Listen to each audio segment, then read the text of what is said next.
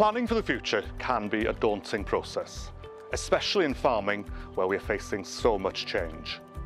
Ensuring that farming businesses are resilient is really important if Welsh farms are to succeed in a competitive and uncertain market. Comparing the performance of your farm business to best practices in the industry, what's known as benchmarking, is just one example of how farmers can build business resilience, improve efficiency and optimise costs. Tom Rees is an arable farmer from Pembrokeshire who's managed a number of positive and successful changes to his farm business thanks to benchmarking. It had always been something I wanted to be a lot better at, was my cost of production and knowing that, how those numbers worked.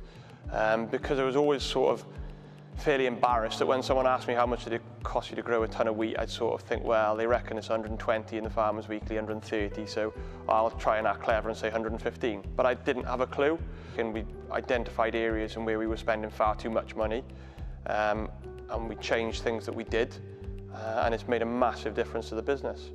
Benchmarking becomes quite addictive once you start on it. You start really recording everything in the end, and the more you do it, the more you get into that, and the more that you can make decisions based on it then, yeah. I would question anyone who's running a business who doesn't, to be honest with you. It's a no-brainer, isn't it? Farmwell Wales contains essential information to keep your farm business stay resilient through change.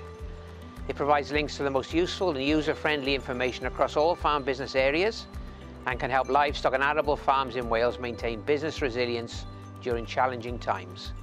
To learn more about how to keep your farm business strong and sustainable, visit farmwell.wales today.